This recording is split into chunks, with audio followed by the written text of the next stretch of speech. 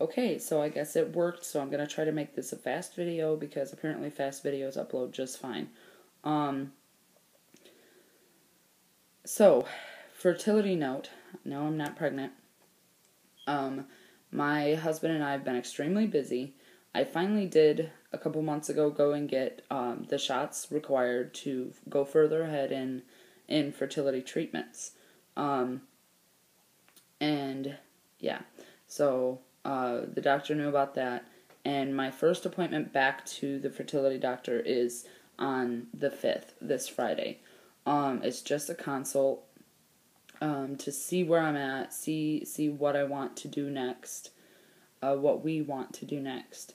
I am considering looking into the ARC fertility treatment program to help out with the cost, and just in case we have to get IVF, that will surely help with the cost. Because my insurance does not cover IVF whatsoever. It does, however, cover half, I believe, of IUIs. It does not cover major medications, which I think that my doctor was talking about the last time we saw him. We were talking about doing injectables, and those are not covered by my insurance. Now, I know that there are programs where you can get a discount for not having coverage for, I think, Gonal F and all of those, so I will hopefully be trying those out if that's where I need to go with treatment-wise. So, yeah, so this has been an extremely busy summer, I should say, because it's been nonstop. There's constantly been something happening, whether it be a baby shower or a birth, or my sister lived with me for a little while. My husband's been traveling a ton. I'm sorry if I keep looking up. I know it looks funny, but my window's there and I just have the need to look out the window. I don't know. Anyways, my husband's been working out of town a ton, at least twice a week, at least 2 days out of the week, no less. So he's had, I don't know, he's probably had 1 or 2 days every other week off, not completely off, but like to where he's working in town and he can come home. So we really haven't had the chance to try and conceive, and I haven't really been thinking about it up until this month. I don't know if that, what is causing me to backfire and want to go back into trying to conceive with the doctor's help and everything. But, you know, it's hard to take a break. Anyone that's been trying to conceive for more than a year knows that it is hard to take a break.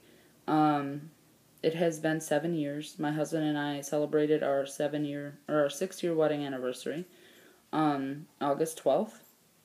And we ended up going to a lodge for 4 days, and I ended up buying one of their horses.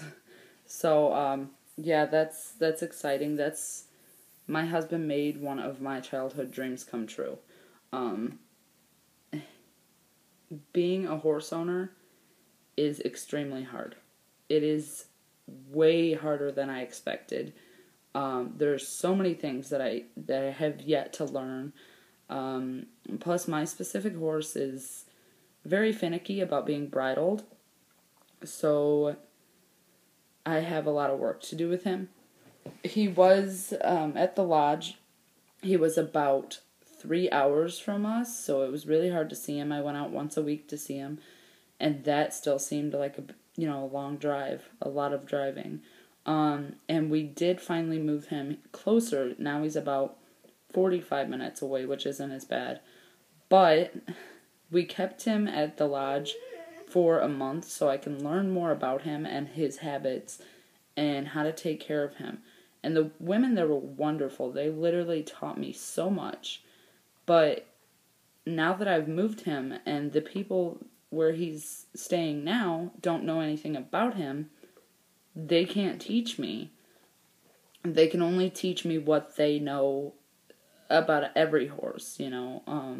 So it's going to be a very tough transition. He's been at this new boarding place for about 2 weeks.